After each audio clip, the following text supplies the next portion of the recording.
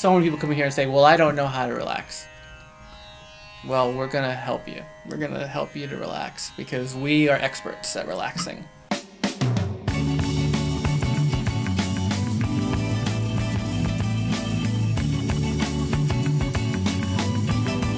I'm Micah Saccomanno, and this is Rise Above Floatation, and we're in Mount Kisco, New York. We're coming upon a year and a half now, and it's been amazing. Floating is having a pop culture moment. It's being featured in a lot of movies and a lot of TV shows. I'm seeing it on the news almost every week. It's becoming more and more mainstream, just as yoga has been, and how meditation and mindfulness has. You are waking up a natural experience inside of yourself, and we want to kind of reflect that with the way we decorated the place. Everywhere you turn, the colors are warm and they're earth tones because we want you to stay in that relaxed state as long as possible.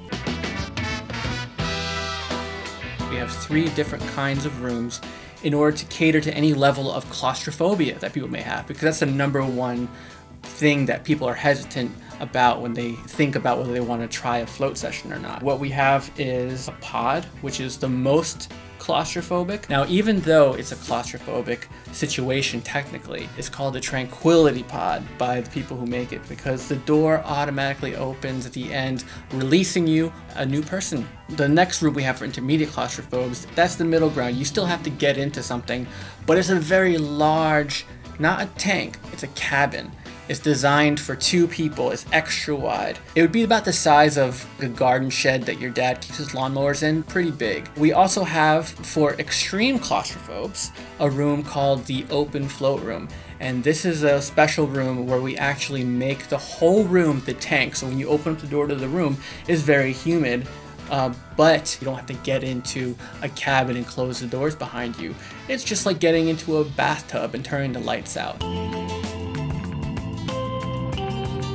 Sometimes people like to float with other things, so we offer massage, and we found that people who have a float before their massage find that the massage is incredibly effective, because the float takes the place of the effleurage, which is the first part of a massage where you're actually melting the muscles and making them more malleable and susceptible to the therapeutic part of the massage, which is at the end where you're actually manipulating and dealing with the muscles and tendons and ligaments and all that stuff. I'm not a massage therapist, but this is the reports that I'm hearing back from our customers. They say they can't go back to a regular massage now because it just feels extra good after a float.